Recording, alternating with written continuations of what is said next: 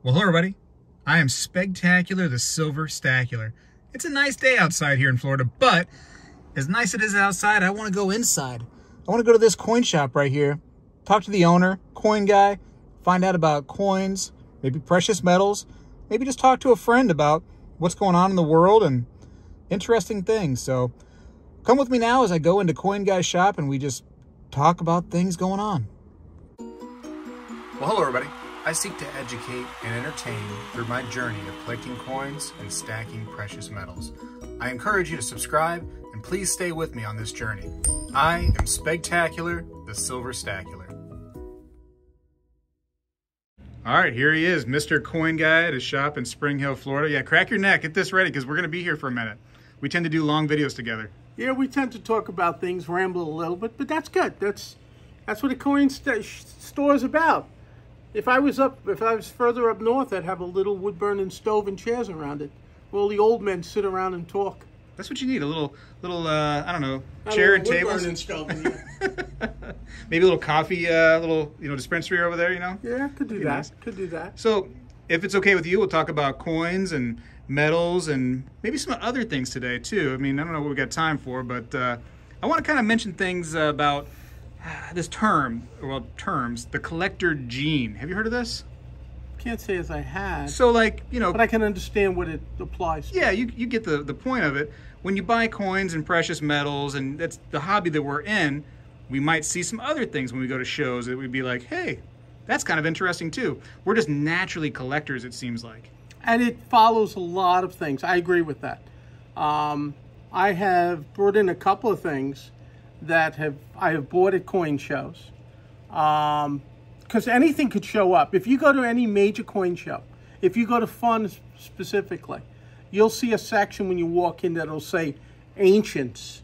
Then there's a side that says Budget. But if you go over to the Ancients, that's not only ancient coins. You're going to find fossils. You're going to find, I don't know if you're going to find a Trojan shield or sword, but there's everything over there. And you can pick up some pretty cool stuff. I mean, I've seen Egyptian carvings that they'll sell over there. Carvings from Egypt, huh? Yeah, Egyptian carvings. That'd be and crazy. It'll say the Middle Dynasty, which is like 1500 BC, the Middle Kingdom. That's wild. That's the time of Moses. Wow. I mean, it's this cool stuff. Let me show you a couple of things that I picked up. Yeah, please. You never know, like what you can find at these shows. You never know what's going to come into your shop, and somebody says, hey, I have coins, but I also have this. And you're like, you know, do I buy that? Probably, right? Now this I bought Oh, I'm excited. in my store, years ago. You know it's going to be good when it's wrapped in paper towels and stuff. This is an Olympic silver medal. Like an actual one? Yeah. This just was never issued. Can I touch it? The 1908 games in London. That's pretty cool. Yeah. I had somebody look at it, and where the name would be right at the base here. They didn't have ribbons in these days. And right at the base here is where they would have the name. So this one wasn't presented. But somebody looked at it and thinks they took the name off because maybe they sold it for the silver. There were only 260 made, if I recall right.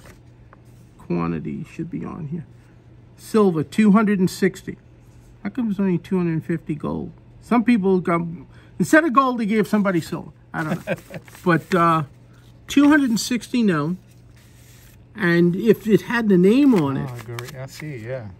from what I understand, it'd be a couple of $1,000s if the name was on it. 1908. So this, the first Olympics was in the modern Olympics was 96. This is the 4th Olympiad. I should say that on here probably. Yeah, 4th. Yeah, should be the 4th Olympiad. This is wild. I think it's really cool. It's amazing how this trickles out to people, you know, like I've taken it to try and get nobody else certified. But it's the real deal. Yeah. I mean, that's fantastic. I've had the guys who deal in metals tell me it's the real deal. I mean, they think that without the name on it, it's probably worth $700 or $800. If it had a name, it'd be $2,800. The artwork on it is it's really absolutely nice. Fantastic. Yeah, this sits in my curio at home. I mean, I would love to see this on an actual coin. You know, this is cool stuff. This was brought into somebody in the neighborhood, and this person offered him silver for it. That's cool, guy. Yeah. That's I did not expect to see that. That's a cool thing. That came in the store. But you can get all kinds of things. Now you would see this maybe at a coin show, and then you have stuff like this. Now I was at my 110 show where I grew up in, and a museum went out of business. You call it a 110 show. What is that? It was on Route 110 in Melville. Ah, okay. It still runs. It's been running since, I think, 1963. The second and fourth Sunday of every month. Is that a meteorite? Is a meteorite. No way. Yeah. That is awesome. I would say that this is outer worldly. Yeah, it's outer worldly. Let's hope that something doesn't come up. If you leave it, this is in my curio at home too. Brian saw this when he came to visit one day, and he goes, "I want that." I said, "Stop divvying everything up. I'm right here." Your son Brian. Can I? Sure, go ahead. I don't think I've ever, and to my knowledge. Sometimes they're little chips, and they get $15 Jeez, for them. That's heavy for that chunk, huh? Well, what are they, like iron based, right? Of course. Yeah. Anything that's more mineral or sand, it would have. That's when you see it hit the atmosphere and explode, and all those sparkles. This is the stuff that makes it to the earth. This is one of the cooler things I've seen in a while. Now, if you ever, as a New York kid, you would go to the Hayden Planetarium, and there's a gigantic meteorite there. That's the size of the Remington. I mean, it's gigantic, the size of a washing machine. The size of this thing right here? Yeah, it's gigantic. And it's sitting right there. Hit the earth in, I don't know what year it was. Can you touch it? They let you touch it or not? Yes. Well, they did 50 years ago. Yeah. I mean, I was in Philadelphia back in '73, and you could touch the Liberty Bell then. The crack in the Liberty Bell. You could touch it. Now it's under glass. Yeah, now you got people want to put their chewing gum on it and stuff and write on it with a marker. Yep, and when I was a kid, when we used to go to Museum of Natural History, and you go up to the paleontology room, you know, up there where the dinosaurs are, and they got the big T-Rex's head, I used to be able to touch that. And I remember because it's like when you're a kid in the city, you go there in 3rd grade, 4th grade, every year, the Museum of Natural, the Museum of Natural History, you can go to every day for a year and still find something. It's just so big and so incredible.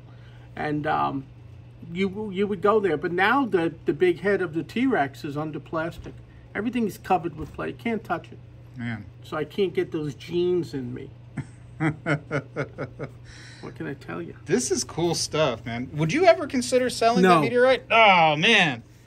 That ain't the same. I would love, if you ever consider it, guy, I would be your meteorite guy.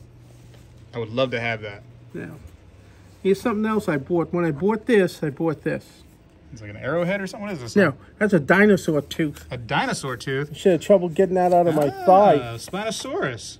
This is whoever this guy is. This is the one on Jurassic Park with the giant fin. Yeah, this thing. I bought this 11/4. I bought this 18 years ago.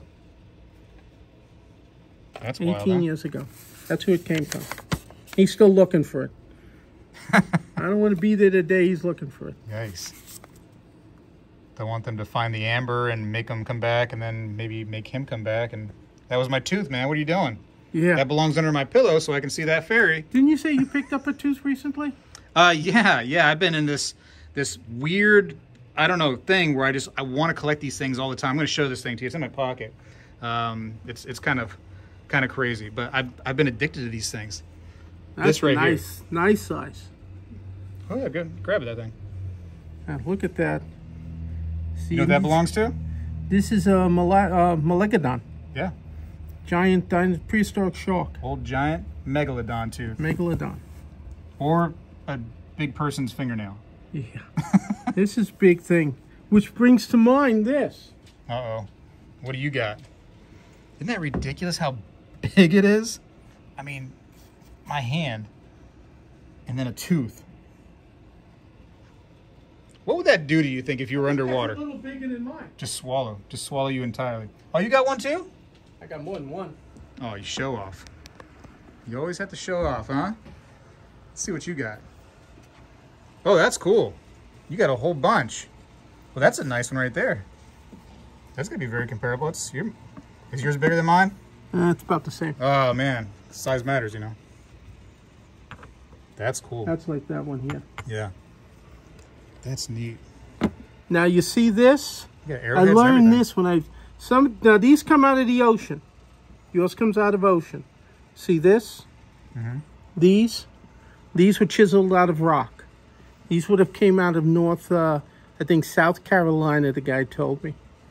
I have seen the videos where like it's like literally just not like a mountain, but just like in like a hill stuck in there, and they're digging it away. The inland sea. Yeah, that's where the water used to be. I guess that's just what happens. And these are most of these are Megalodon. I think this is Mako, and you know what this is? This. They tell me that it's whale doo-doo. Whale doo-doo. Whale doo-doo. Petrified. It's got a name. I don't know what. I heard that poop, petrified dinosaur poop, maybe it's the same thing for whales, called corpulite, I believe. Okay. It might be something different when it's in the water. I don't know, but you have poop in there. And I got arrowheads. How do you pronounce this again? How do you pronounce it? Megalodon. There you go. And when I got little Guy, my grandson, and I love little kids, because when he looks at this, I said, Guy, you should have seen the trouble Pop had pulling this out of the shark's mouth. Yeah. God, he wouldn't sit still. Well, it's funny because my kids now, they're doing the whole tooth fairy thing, you know, tooth under the pillow. And I have all these now. I got a few of them. I'm kind of addicted. And I'm like, I wonder what the tooth fairy would give me for these. And I bought most of these at one time. I was at a mineral show where the guy had a smaller case about the size of the inside of this. And he didn't have quite all of these, but at least 2/3 of what's here. I think these I added, a couple of them I added to it. But he, you know, I talked with him, negotiated, and I had a good day a good week at the store, and I bought the whole case. I bought everything. Would you ever sell something like this? No. This is yours. This is mine. This is in my office, in the library, in my office. It sits on top of a table. I'm glad you showed this to me because this gives me an idea because I'm trying to figure out how I'm going to display mine. See, this is part of like, I don't know whether now if you've been a coin collector long enough, and the guys always drag their wives and their girlfriends to the shows, and coin collecting is, I'm going to go out on a limb, and I don't want to be, you know, misogynistic or any of that, but it's like 95% men. Yeah, majority men for sure. It's absolute 95 men. I mean, I think I've known in the over 50 years I've been going to shows, I probably have known 3 or 4 women who do it. I had Mrs. Callahan. I remember learned a lot from when I was a teenager, and she was the only woman in the room back in the early 70s. So over 50 years ago. Very few women collect coins, and basically, aside from jewelry, I think, you know, this is basically stamp collecting, coin collecting, certainly shark's teeth. Men collect things. They just, it's, you know, blood, whatever it may be. Some guys collect guns. We're the hunter-gatherers. Yeah, I guess that's part of it. And if I think it's cool, I got it. You know, you look at a lot of the stuff in this room. My wife calls this my man cave, extension of it. A lot of it isn't for sale. Somebody wanted to buy this yesterday. Fool's gold. Ah, pyrite, right? Yep. I said, nope, not for sale. And it's not overly expensive, right? But You offered me $5,000. I said no. 5,000? No, I made that up. I might have said that. I might have sold that. $50 you could have this. You know what I mean? But I'm not selling it. I think it's nice size. It's cool. That's your fun little thing to, you know, you pick up. You get, this guy was somebody who was in West Africa. It livens up your shop. I bought this at a garage sale. Oh, when I first, about 15 years ago. His parents were wealthy, he said, and they used to sail all over Africa. And they bought this from a tribe on the west coast of the east coast of Africa back in the 50s. It was like a striped donkey or something? No, I think it's a giraffe. I think it's a a zebra. I think it is a zebra. It's a zebra. Stop. Well, it could be a giraffe if you put it this way. Yeah. No, that's a zebra. That's cool. I think it's a little too much belly, and it should have. Yeah, he's got legs. some short legs, so But, maybe you know, he made it with a donkey at some point. The It's guy fine. was, you know, carving this. He didn't. I guess he couldn't chase it and knock him down. A zonkey, they call him. Zonky. But it's things like that. But I got all kinds of stuff. And at home I got curios with stuff. Maybe I'll bring another, but I got other fossils. I mean, but you put stuff on the walls and stuff, and we probably do that at our houses too. Collectors do. I know I do. You know, I want like you sold me a sheet of different bills. Yep. Remember? And that, boom, into a frame on my wall. But this goes into the idea about how collectors of coins collect all kinds of things. And if you go to very large shows, you're going to see fossils. You're going to see jewelry all the time. As I said, any major show is going to have the jewelry out there too. Because as I said, the philosophy is if he can spend $1,000 on a penny, it might cost you a $300 pair of earrings. That's how the girls think about it, and I understand that. Today I had a guy come in and buy a 1-ounce gold coin, and she bought, she bought the gold coin, and he bought a silver round. Ah. Yeah, she bought the gold coin. Very cool. Now, speaking of gold. Thanks for showing me this guy. I'm going to take mine and put it back in my pocket. Okay. It's my pocket piece. That's so crazy. But you can. This was at a regular coin shop. You know, I'm talking something with 40 tables. My kids are really into dinosaurs right now. They would love that thing. But it was some kind of a museum that went out. Well, that's what they told me. And I said, nah, I got to have this and I got to have that. And then this came over the counter. Yeah. I bought this years ago. Listen, again, if you ever change your mind, I'm definitely interested in that meteorite. 260 minted. Nah, Brian will get it first. Oh, Brian, come on. Yeah. Well, Brian will sell it to me then. I don't know. What do you think, Guy, with these this whole megalodon thing? You think that they might still be out there somewhere? I read books like that where they're under the layer of the thermal layer at the bottom of the ocean that keeps it a little warmer for them, and they're swimming around at 30,000 feet underwater. That's science fiction. I don't think so. You don't think so? I think they're gone. I think there's a better chance of Nessie being out there than a megalodon monster, huh? But like I said, collecting's in the guy's blood. That's what we do. Not to say that we don't want women in the hobby. You know, I hope that more women get involved. There are women in there, like I said, but they're far and few between. Yeah. And as I said, growing up in a half a century, I've gone to shows. I mean, I've seen very few and only a handful who are dealers. You know, I know one now who's a dealer, and that's about it. I mean, there's just not a lot of women in the game, and collecting seems to be a man's thing. But whatever, it keeps you out of trouble. There's a lot of people collect stamps. Some people collect, records, whatever it may be. Keeps you out of trouble until the old wife or girlfriend finds out how much you spent on some of these things. Right. Now, speaking of gold and silver before, have you seen the prices this week? Yeah, it dropped quite significantly, right? The Dow was down $1,000 as of yesterday. The making 1,000 points. Yeah. Now on Monday gold was about 2,000. Okay. Yesterday closed at 1932. It dropped $70. I locked in a bunch of scrap gold on Monday with my melter. Okay, good. So part of it I melted. It was time to do, and the good thing I did. Now silver lost $2. It's not good. Silver hit over 26 on Monday, and now it's 24.13. So this one you got to understand when a dealer pays you a price, especially when you're buying in different states have different laws, and you got to understand when you're buying bullion from a dealer, you're selling your bullion to a dealer. In Florida, I have to hold it 30 days. So if silver was 26 on Monday, and I offered you $1 back, that's not unreasonable.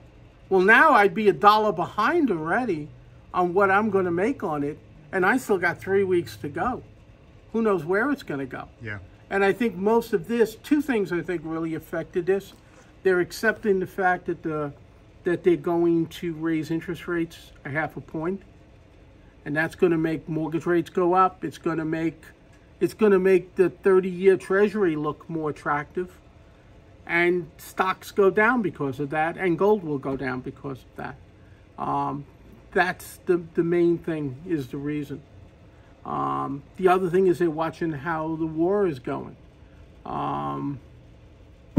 I hope it comes to an end. Very much so. If it does, you're going to see gold go down. It will. Yeah. But for the interim, and because gold went down so much in silver, people had to cover positions in the stock market. With a 1,000-point drop in the Dow, that's what's killed the gold price too. Between a 0.5 point increase and the Dow lost, I don't know, 1,500, 1,400 points this week, they have to cover positions, and what's always the money everybody turns to? They turn to gold. Yep. They have to cover positions. You also got the ETFs. You got all this digital gold that's out there being sold and traded in order to cover positions. Talking about but crypto, it's not, right? Yeah, not crypto. I'm talking ETFs, the contracts. Yes. 1,000-ounce gold, 10,000-ounce silver. And all of that whirls back and forth. And we've talked about before the Death of Money, the book. They can't cover 8% of what they sell. So if that's why you have to divide, you have to separate physical gold and silver. I don't know. The big boys will never do it because it doesn't fit their agenda. Because they make a fortune squeezing a few dollars between cryptocurrency and ETFs and gold and silver. You know, if they have settled up in 10 days, they can make $50 million. You know, it depends how much they got to play with. And that's where it all goes. It goes out the window left and right. And that's affected the prices. Definitely affected the prices. What's your advice now? We've dropped significant amounts. You keep buying. You don't sell, you don't panic. Nope, I don't panic. I mean, on the gold I sold today, I made $20 in a 1-ounce gold coin. Yeah. Now, does that pay? No. Not if you pay almost $2,000 and you're selling it at $2,000. You don't handle, and it's like I said too, when you buy and sell a 1-ounce gold coin, you're handling $4,000 between buying and selling it. You ain't doing it for $20. I'll keep my money in my pocket. I mean, it's just not enough for the risk. Yeah. I think you have to make 60 to 100, and that's not unreasonable. I mean, you got a shop, you got employees, you got to worry about yourself eating. Well, they don't seem to understand that. It's like I was talking about before when you look at the premiums on silver and gold. I think the premiums are holding up. I can't get Eagles. Nobody's bringing me Eagles. I've got 90% still, even though I sold a bunch this week. People are buying. They're still buying the gold. I had 5 1-ounce gold coins I bought on Monday, and they're all gone. They're all gone. I got a couple of other interesting gold. I got this in. Now, there's an interesting gold coin. I think we looked at that one last time. It is a super nice piece. What do you think about these things right here, these green stickers? Yeah, a little CAC sticker. What's your opinion? I have mixed feelings about them. I almost think it's a hustle, but it's been accepted. I sold a 3-legged buffalo about 2 years ago. It was in a VF. VF goes for $45, $450. It was in VF 30, CAC. A VF was $450, an XF was $550, and an AU was $680. I got $650 for it. Whoa. A VF30 skipped extra fine and was knocking on the door of an AU because of the CAC sticker. Because of a green hologram sticker. Exactly. I mean... Which I think is just like a double check, right? If somebody else going like, hey, yeah, I agree. And I believe in this case, this coin's got a lot of pop. It's got some nice luster. I mean, this is more than a 1. It's got a little chatter. I don't see why this isn't a 2. I'm a complete novice here, of course, and I see this as being better than a 61. Yeah, that's how I feel too. And this price is, well, there's no listing for 61 in gray sheet. It goes from 2 to 3. In a 2 would list for about $3,100, which is the price I got here. But it is a 61 with a CAC, and I think it is a 2. Nice coin too, Carson City. But this coin goes one more point, jumps to 7,000 in a 3. Jeez. It's a CC. That's the coolness of it. You don't see stuff like that, especially CC, old gold. Yeah, you don't get. I've only handled a couple in the thousands of gold coins that I've handled. I probably haven't had 5 CCs. You just don't see them. I've got a couple of Carson Cities. I had it a gold. It already sold. An old Italian coin came and went. You had a few little pieces of gold here and there. Yeah, this is more fractional I've probably had in the last 2 months. I had more. I sold a couple of tenths, couple of U.S. tenths. Just whatever comes in the door, huh? Yeah, it's whatever comes across the counter. You got some SVDBs in here, huh? Wow. Right here. Yeah, man. That's a hard coin. Yeah, low grade, but still hard to find that, huh? Not a low grade. It's a VF. I mean, you know, it's not an it's unk, a 25, you know what I mean? You know, you get that coin they use, you'll pay twice that price. Yeah. It gets to be, you know, out of the average guy's pocket. Here's a poured 1 kilo bar. Let's see that bar real quick. That's kind of a nicer bar. Somebody was telling me it has to do a little heavy, isn't it? The cooling. Well, it's compact. That's why it looks like it's wafered here. Something to do with the cast they pour it in. Should have been warmed up first. And it almost looks like it was different plates melted together. Might have but this did like is a an older slow one. pour too, huh? It's maybe the 80s and 90s. Yeah. Sometimes these things right here have some significant premiums on them because they're, you know, certain types of bars. Maybe they don't pour these anymore. Maybe the company doesn't exist. And people collect those. Oh yeah. Because this is an older one. I mean, I want 30 an ounce for it. Yeah, it's $9.60. That's super reasonable. Somebody's gonna steal that from you. That's cool. Silvertown. That bag of German coins gone. Oh, from the last Yeah, video? I remember with the last video. What is this the one? Austrian are here, but I had the German bag. Somebody called and bought that today. Then a dealer called from Philadelphia, and he wanted it, but it was already too late. All from a video. Isn't that amazing? Yeah, the videos work. Yeah, man. My son was right. This new fangled form of communication does work. Yeah. That's why I'm the old man, I guess. I was just talking to somebody today. They asked me, you know, hey, how's YouTube been? And I said, good. I said, I think all this stuff is good for the hobby and stuff, you know. Oh, absolutely. All the social media, Instagram, Facebook, although some of that tech stuff is driving people crazy right now, it's great to show people coins and get people interested in coin collecting in general. I think has been popping because of social media. I had somebody in today who bought a bunch of stuff. He came in from Hawaii. Hawaii. He went to Disney. And I mentioned Disney. He went to Disney, then he came to see me. And he brought me gifts. Oh, you got gifts? You got to come back from Hawaii more often, I guess. He left me his card. He's an accountant there. Ooh, chocolate. They do have good chocolate. Why there, would huh? he bring me chocolate? That's what they got. Good I chocolate gave it there. away. And this is dark chocolate. Yeah.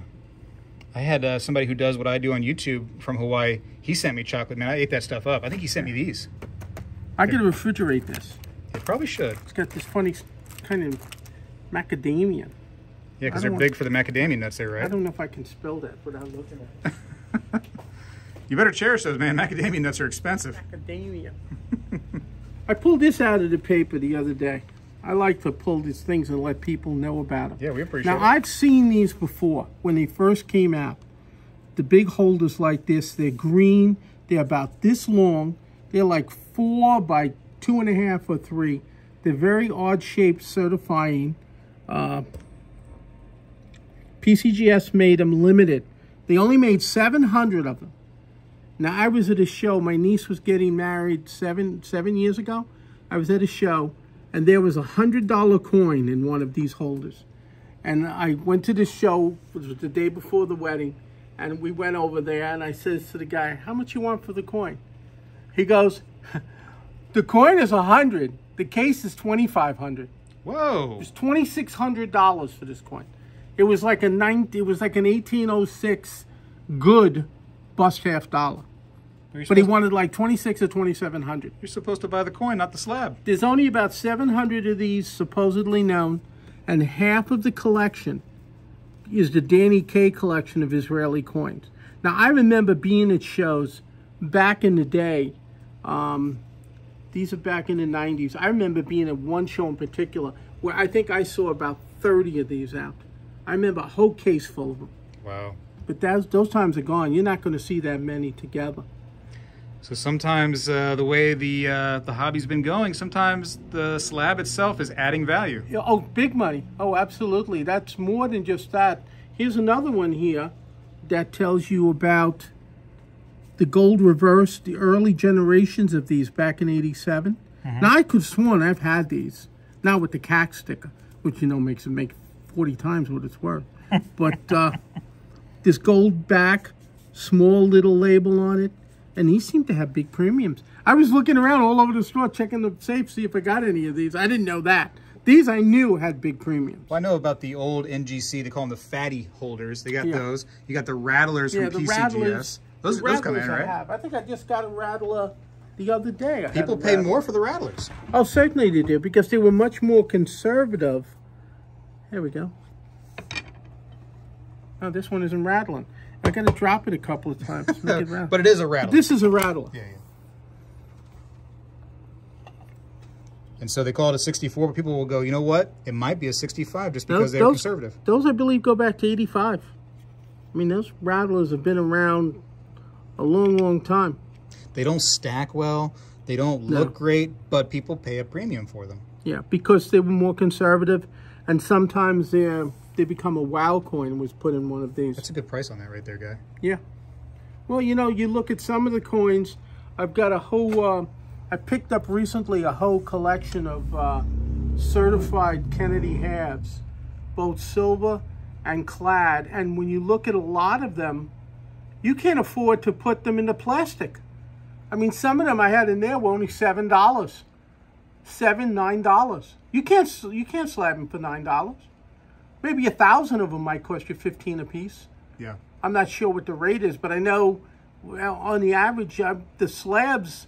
When you have 40 or 50 coins, you're paying $1,000 to get them insured and certified and mailed back and forth, just for the plastic. It's crazy. And you put them on, unless you think you get a holy cow kind of coin. You got to look at it. You look at even something like this. Now here's a slabbed arrow. That's a pretty cool arrow. That is a super cool arrow. It's $15. I don't think you can get a slab for that. That's 15? Because you got to figure they're also going to want, because it's a variety or it's an error. So NGC will hit you for everything. They're going to want another $5 for this, $5 for that. That probably costs $40 to certify. Yeah, you're giving that away, guy. That's one of those things. If you spend enough time hanging out with Guy in his shop, you know what I mean, getting his knowledge, you might find that, and you might get a little treasure. I got to get enough money together to wrestle another shark, to pull a tooth out. I'm after a 6-inch. I got 3 5 1/4. I need a 6-inch one. I'll tell you what, man, we're gonna have a contest because I can't let you have one bigger than mine. I got to be bigger than yours. And when they get bigger, I know I've been to shows and I've talked to the guys. When they get past that 5 1/4, 5 1/2, they double for every 1/4 inch. Oh yeah. You know, a 6-inch a 6-inch might run you $1,200. Yeah, mine. This right here was actually, I think I got it for $110, $120. That's a steal. Oh, it was a great price. It's about a 5-inch, But yeah, like you said, I seen the 6-inch. Yeah. They want like $1,200, $1,500 for these things. Yep, and then from there it goes. I know they go up to like 7 1/4. It's about the biggest. 7 That's like the record. Yeah, they're like $15,000. Oh, forget about it. Yeah. I was at a show one time and there was a 10-inch one, and then when you get closer, and I'm looking at it, and the girl goes, "It's cast." Oh, it's not. It's fake. I'm like 10-inch, because the rule of thumb with the Melegodon was it's 10 to 12 feet for every inch. Yeah. So a 10-inch shark, a 10-inch tooth, had to come from 120-foot shark. I mean, that's going to fight the Nautilus. and fight a submarine. I mean, 100-foot shark. Holy cow. I never heard that they got that big. I heard about 60 feet, but you know what I mean? You got fishing stories in here. No, I've heard 60 for sure, but I think they can go to 85. Really? Yeah, well, a 7 1/2 at 10 feet would be 75. All right, Guy, I'm gonna give you some trivia right now, okay? This is water trivia. Okay. Biggest animal that's ever lived on Earth. The biggest animal that's ever lived. Are we talking like the ground sloth? I'm talking the biggest animal, water, land, whatever you want to do. I think it was the brontosaurus. Brontosaurus, final answer? Yeah. The blue whale that lives today. See, when you say lived on Earth, you didn't say in the ocean. That's part of Earth. In the ocean? No, I don't count that. Terra firma is, the blue whale is in the ocean. Yes. Yeah, I'll give you that. Isn't that I would have crazy? I knew that. But you said on Earth, I guess you're right. I thought Did I you trick were you? talking the ground. I tricked you? Yeah, I thought you were talking on Of course land. you knew it. Of course. I did know it. Yeah, I find it fascinating. I'm addicted to these stinking teeth. My wife, she goes, we should get one. And then once I got one, I'm like, yeah, I'm going to get a bunch. What you got to do is you got to get where they put the gold wire on this. and then you wear it. You bopping it, You bop it a little bit? Yeah, and you're over there dancing with this, swinging by. It would break hit the your person next to you, cut their throat. Jeez. The big money on this, on these, let's see if I have one. Is the serrations. The more serrations, the better. Serrations. If it's really intact serrations, it's worth more money. Serrations are worth more money than size. The tip is pretty important too. You got a nice tip right here. This one's got a nice tip. That has a really nice tip. But it's this more is than that. sharp. You can't have just the tip. You got to have a little bit of extra Feel stuff this. too. Like this. See, sometimes they do like this. This is lacquered. This is $1.50. That's why I probably grabbed it. That's a steel. That's very similar to yours. They kind of like Mine's repurposed it a little bit? Yeah. Well, they lacquered it, brings it out. Oh, well, listen. If they lacquered it and yours is bigger than mine, doesn't count then. That doesn't make it longer. Yeah, it is serrated. I thought I had one that had really nice.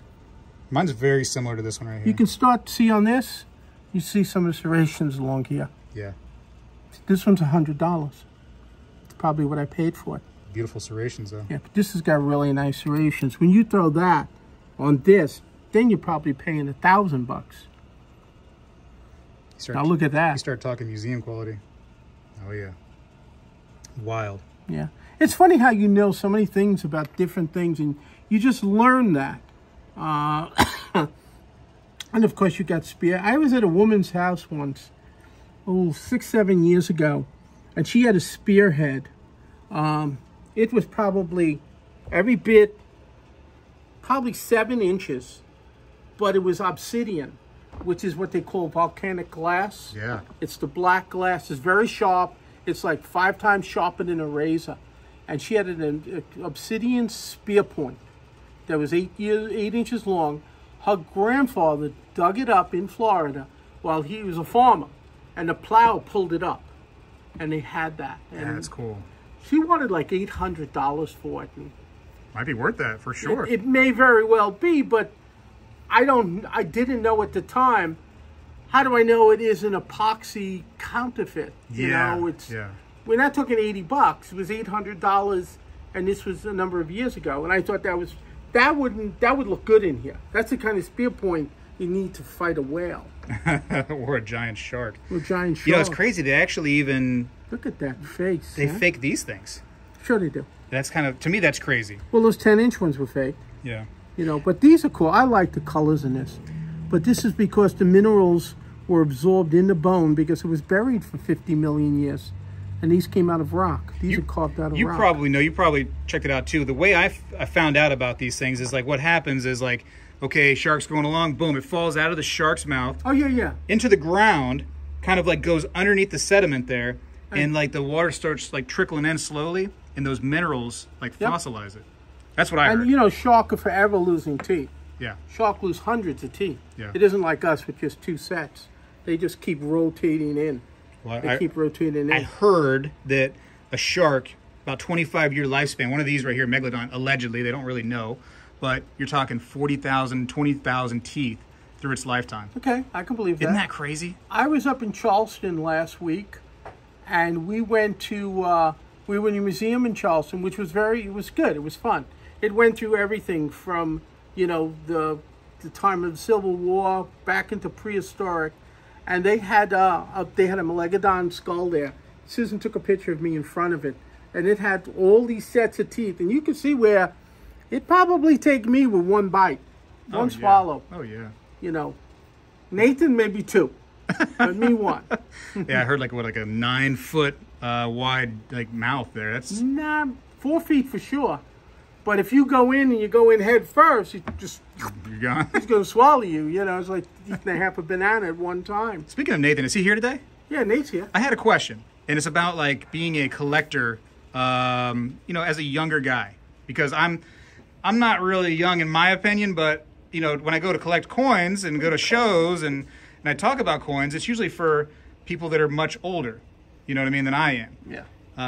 Both you and I, yes. Yeah, we're like exactly the same age. Like, right? You're like a little bit older than me, just by a smidge.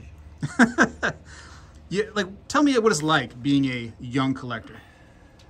I have an eclectic taste of collecting, I guess. I had a infatuation when I was younger, and I'll put it out there, I'm not I don't represent the party, but I had to do a school project when I was younger, and one of the things it was about was like talk about an important part of history, and you got to choose whatever you wanted, and I chose the assassination of JFK. I'm very big into the conspiracy theories of what happened with that. For that aspect of stuff. So I do collect a lot of JFK stuff. Like I collect newspapers, I've collected a lot of stuff of that. As a collector of coinage wise though, I got some examples. Let me pull out some stuff. You got some stuff with you? I was going through it the other day, kind of looking through what I have. I like this shop. I show teeth, he shows teeth. I talk about being a young collector, he brings stuff in. This is nice. He forgot where he put it, but this is cool. You know, also, Nathan, after this, I want you to talk about, because you are a young collector, you're young in the hobby, and you do something that a lot of people wouldn't probably think of you as doing, which is being the president of a coin club, right? Yes. Yeah, I want to talk about that too, and just kind of your experience with that. I'm going on, this is probably my, well, legitimately third year of being president. Third year of Western Iowa Coin Club. Oh, guy says fourth. Well, fourth year with the pandemic. I count it too, right? I count it. You know, salaries. Losing age. The president of a coin club. That's cool. That's an honor, right? I mean, it's fun. I mean, the salary's great. You know, you can't beat the salary. I don't think so, right? Next year they'll probably double it. You know. No, but it's a labor of love. It's a labor of love. It's a lot of work. A lot of people don't understand how much actually goes into it. And much respect to anybody out there that is members of clubs and that help run clubs of any form. I mean, coin clubs, any other club. I feel you. I understand. I appreciate your love and dedication to doing it. It is a lot more work than a lot of people think about. A lot of it too is we do try to get interest in younger kids, and that's a hard area to get them interested in. And we do have a few young kids in our club. Guys done really good at going out and talking to clubs, our kids, about our club and the school systems. But we do get a couple of them to come through. We have one kid that, Jesus, I think he just comes because he's the most luckiest kid ever. We do a raffle. Yeah, we do a raffle. He wins all the time. Yeah, he's pushing me out of first place. Yeah. This kid buys gets one ticket and he wins. It's amazing. Out of like 50 people, it's hilarious. He's a lucky dude. That's cool. He's really lucky. So I mean, he gets excited. He stays well with it. So it's a lot of fun to do it. It's interesting to hear a lot of the. As a younger guy, as our age, I think one of the coolest things is from a guy's perspective as well, is the older generation of collecting and hearing stuff about certain things of coins that they've gotten to see and probably I might not possibly ever get to see. I know some coins, I'll probably never in my lifetime get to see, but I know guys probably seen some more of those and other collectors. Held them in his hand and stuff, yeah. And the cool thing is just like having, what was that one guy at our coin club? What was his name? One of my first meetings of going to the coin club, it was when Guy was still president, and he walks in and goes, "You want to see something interesting?" I'm like, "Yeah, sure." He pulls out, gosh, what was it? Three Buffalo coins. Oh, three-legged and an NGC 67 holder. 67, three-legged. In his pocket. In his pocket, and along with the other 19. One of the only 4 in the world. Yeah. No. What do you think that'd be worth today? It was worth $250,000 then. In his pocket, no big deal. Yeah. And then he had the other 2 coins was the best known 17D and 17S, and they were worth respectively $50, $60 each. He had like $350,000 in 3 coins, and he was dressed like us, and it was in his pocket. Just another day. Just pull him out.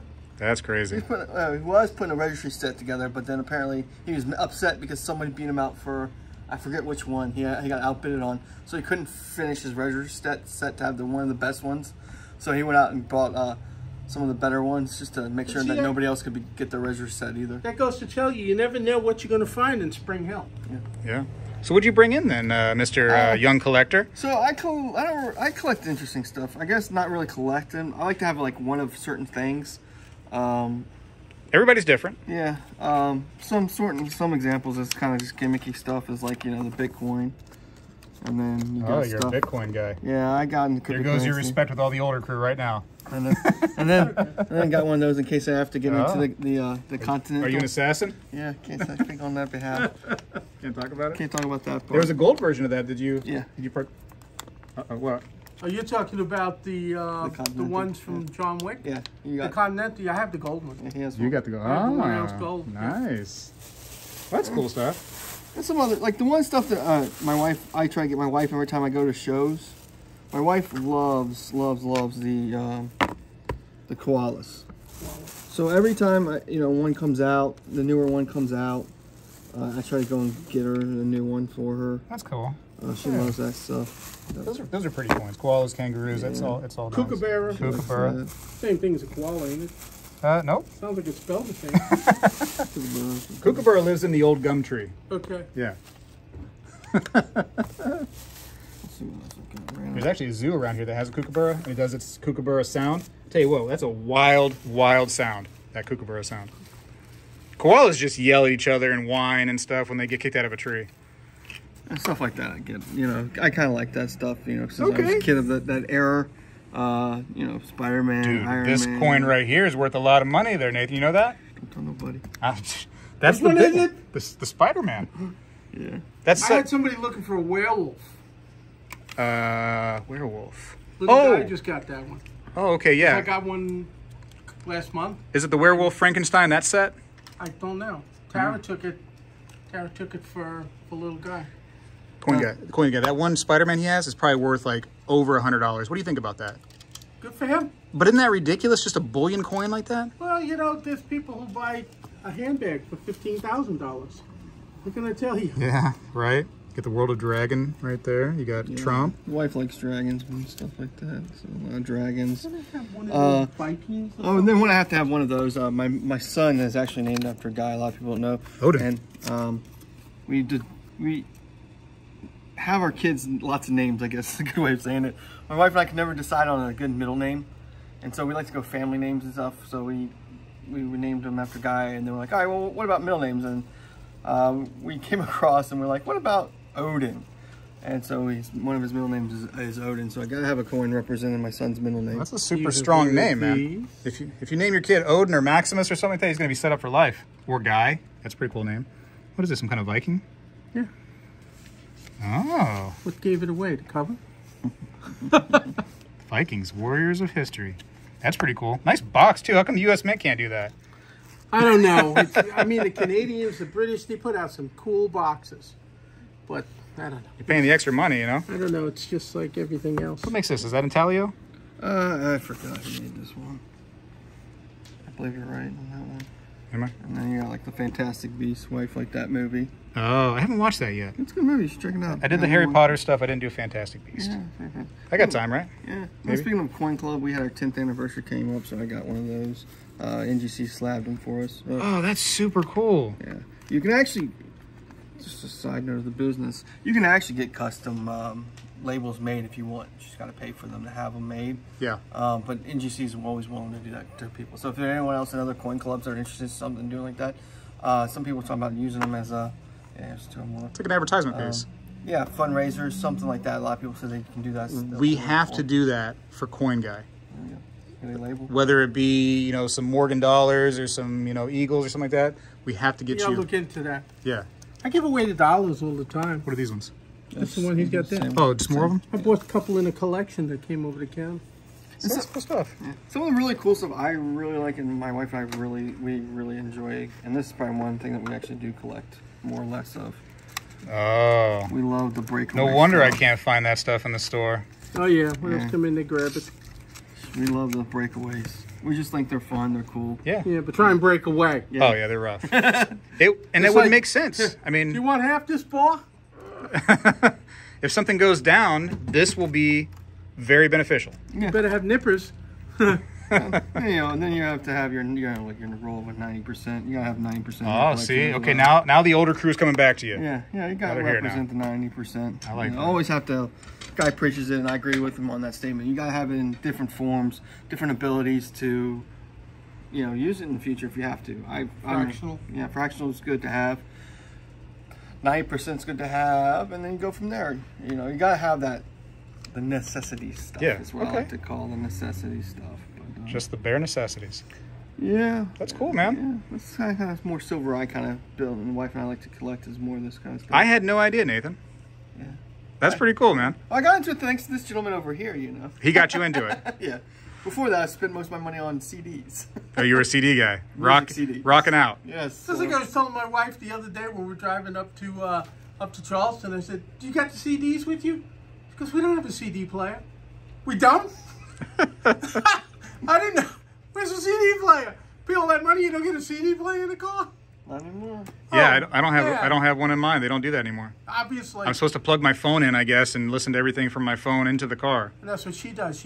I don't know how she does it, but she puts it through the from her phone or through her iPad or something, and she gets it through there.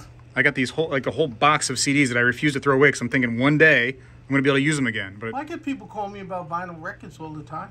oh, they're hot. Yeah, they're big right now. I remember my wife giving away all her little 45s. God, that must have been 30 years. She had the little box we used to have with the clip on it, and she had it full of 45. I remember 45s. Absolutely. In the late 60s and the 70s. Yeah. That was the good music.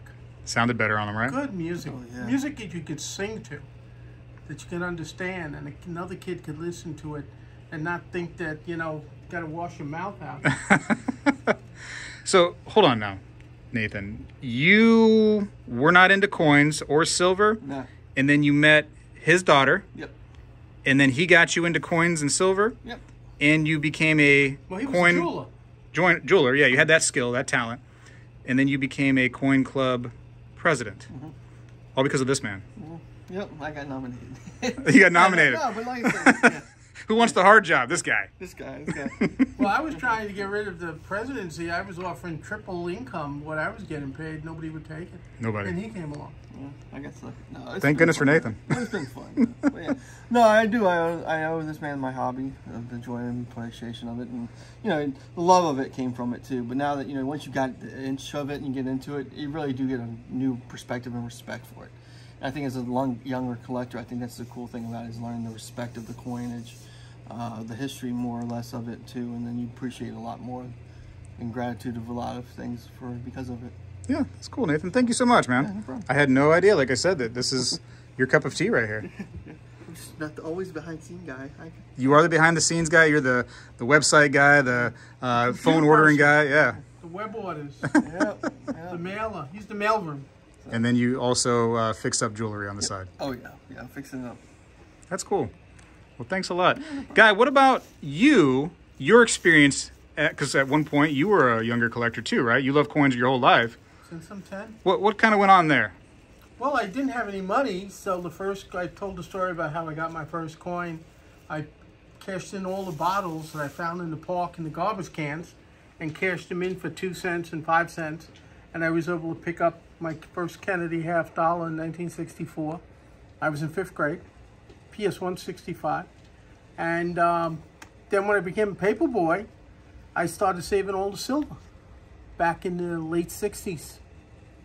Then in the early 70s, 71, I got a full-time job because we moved to Long Island, and I couldn't find work anywhere in 1970. 71 till I became 17 years old. Then I got a job working at A&S, and I had money again. And I met other coin collectors, and then I found out where to go, and I started going to shows in 72, 71. Coin shows, coin dealers, Rubenstein's, the 110 coin show. The rest is history. That's awesome. I've gone, I don't know how many shows there, 700. Now, you talked about holding the silver. Like you found silver, you were doing your paper route, and you held it back. Oh yeah. Why did you do that? I guess because I liked the sound of it, because I was a collector, and it's in the blood of some people. Some people collected bottle caps. When we were kids, we played a game called Scully. I don't know if you know what that is. I have no idea. It's something it's a chalkboard on the floor. And once again, this is a cement street kid game. And you would have different boxes all around. And you'd have a center box. And you use bottle caps. This is a poor person's game because you just needed bottle caps. And smart kids, what you would do is they pour wax in the bottle cap to weigh it down so you can control it. And you could flip it with your finger or you could slide it. And you had to go from one to the other and into the middle. And the other person following you could knock you out before you could get back in. There was a game called Scully. Huh. And there's people who collected things like that. And then as I said, when I got older, I started going to shows, started buying from people I worked with. There were waitresses. I remember one waitress in particular must have had a tremendous box full of Walking Liberty half dollars. And I used to buy them from her for like 70 cents a piece, 65 cents a piece. This is like in 1972, 73, 74. Now, you may think that's ripping her off. It's not, because you could go to the flea market and they had your pick for 85 cents a piece. Big tray. I remember a big Coca-Cola tray full of the one coin guy who was over on Saxon Avenue before Sunrise Highway got elevated. I'm talking like 1972. And it was your pick for 85 cents a piece. Wow. For Walking Liberty halves. That's crazy, huh? And those were the numbers you worked with. And like, Nathan's telling you about experience of things you've seen. I remember, like I said, in 1980, and I don't think I'll ever see it again, where people were pouring uncirculated rolls of Walking Liberty half dollars into bags to be melted. Uncirculated. Imagine what got melted. Well, I remember going through a bag when it came and went. By 83, silver was back to like $5 from 50. And I remember a guy at a show saying, any half dollar in here is $3 each, which was 6 times face, which was still a lot of money then. But I went through the bag. I found AG, almost good, 21Ds, wow, 21s, 16s. I forgot how much. I bought hundreds of dollars worth of halves off this guy. Extra fine walkers. Jeez. Maybe even a couple of, because obviously nobody went through this bag since 1980. That's cool. And somebody had paid, $1,000 bag or $1,000 bag was going for $37,000, $35,000. Wild, man. And now $1,000 bag was worth $6,000. Yeah, some people lost their shirts. Yeah. I mean, those were heady times. And some people, as I said, I was doing it as a hobby, buying and selling too. But I was a professional cook at that time. And that's how I made my money. And the people I love the game. The people that may not realize why it went from 50 to 5 was because of manipulation from the Hunt brothers. The Hunt boys, yeah. Yeah. And nowadays, you got to worry about the same manipulation. Like I said, their family was worth 11 or 13 billion dollars, which in the early 70s was incredible money. There were only a handful of families of people that had that kind of money. You had the Hunts, you had John Paul Getty, you had Howard Hughes, to name a couple. Nowadays, how many thousands of people are worth $1 billion? And there's thousands of people who have $1 billion but don't tell you. Yeah. If you got 800 million, I'm sure you can make $1 billion. It depends what you value everything at. It's like when they tell you how much is, a member of Congress who's the head of the House, let's say, and they say she's worth 50 million. Some say 300 million. That's a pretty big spread there. Yeah. And how did they get that money, huh? The difference. No. How did they come about that money? Well, that's a story for another time. We picked up some other interesting bills. Oh, yeah. Show me that. That's a nice one. I'll give you $20 for it. Yeah. 25? That is a pretty. So you would take this right here and you would say, here's my $20 bill. I want a double eagle. Mm-hmm. And it would work just like that. That's so crazy, huh? Yeah, that's a pretty bill. All the little threads in there, anti-counterfeit measures. Mm-hmm. That is pretty. What's the price on that one? $4.39. That's a steal right there for a nice, big, huge bill. And look at these are cool, but look at the workmanship, the artistic that went into this. Yeah. I mean, it's just outrageous. This is a nice one, too. Wow. Grant.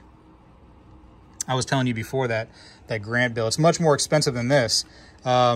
Big time monies is the one with the silver certificate with Grant and all the Morgan dollars on the back. Yeah. That's a big time, big expensive bill. That's cool. I saw you had a light tool. Can you show me this thing? Oh. Kind of a tool of the trade here. This is something that will bring out imperfections So you can find like like you the see all the creases. folds in the middle? You Yeah. can see it's been folded 1, 2, 3, at least 4 times.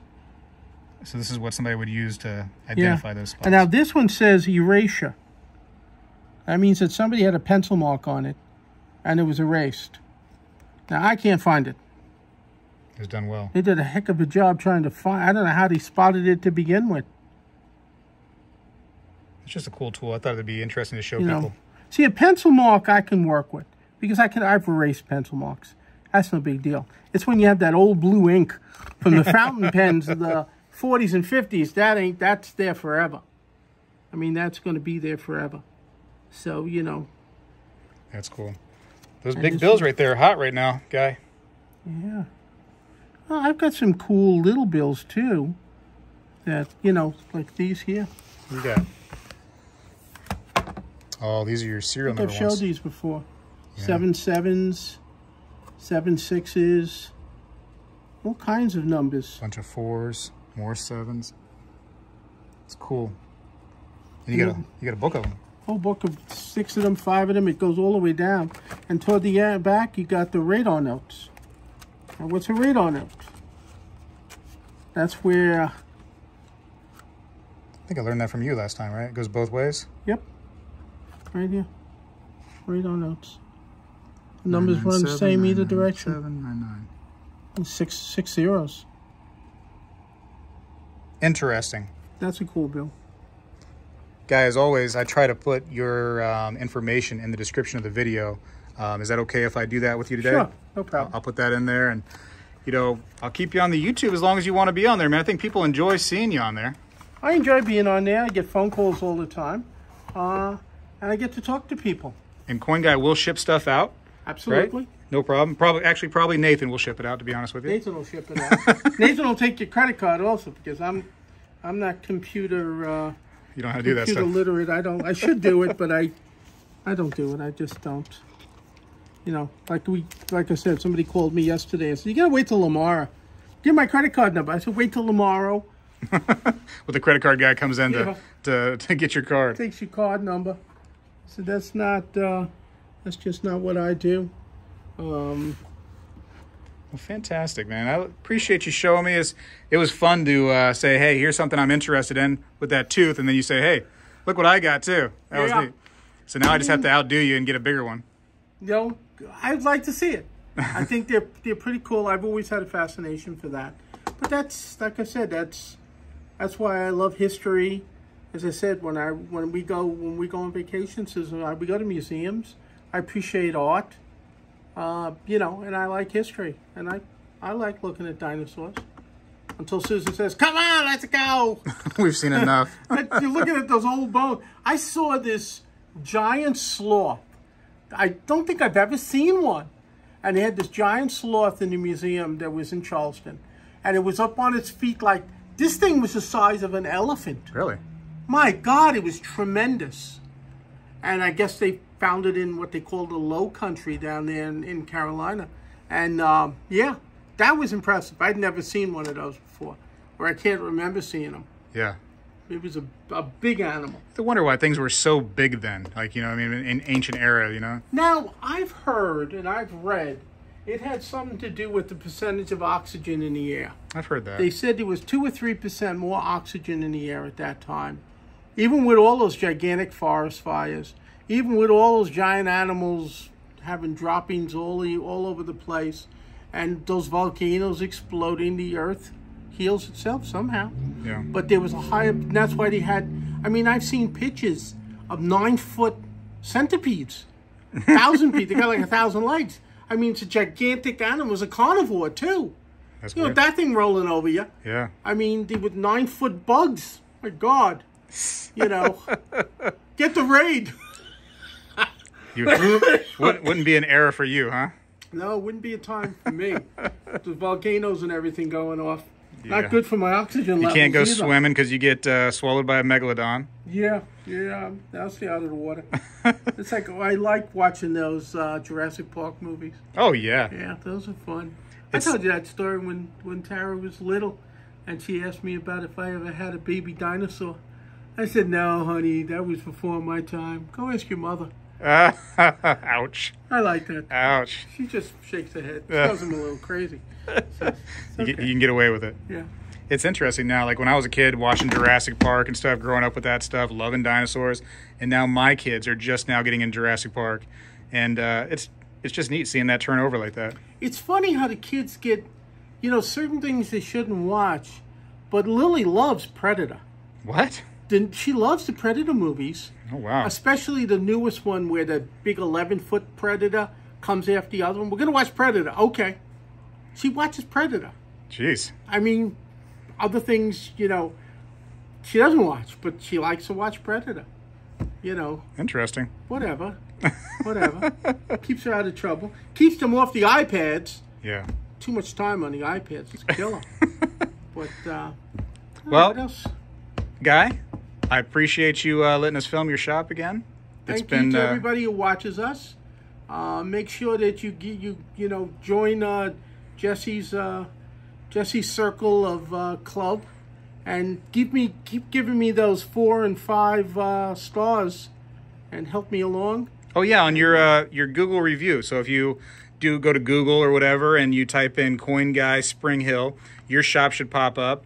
And if you're a subscriber to my channel, so Spegtacular on YouTube, you should be also signed in to Google, which means that you can leave Mr. Guy a Google review. Thank you.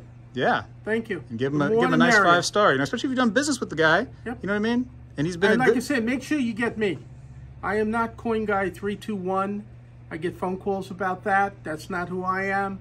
The last video we were just watching this Friday, Susan, we were watching it live, and Susan said, there's some guy making believe he's you on here, and he's talking to people, and he's calling himself Coin Guy. What the heck? So make sure you got me when, the real deal. The real deal when you're talking to me. And, that's just the way nature is, I guess. But they imitate. They say imitation is the greatest form of flattery. That's fine. But not when somebody's selling you VG coins and calling them AU and you get mad at me for it. So just be careful. The people who say that are the ones that steal ideas. Yeah, exactly. God bless America, and let's just hang in there. Things will get better. All right, Guy. Thank you so much. Thank you. Take care. Bye-bye. Bye-bye.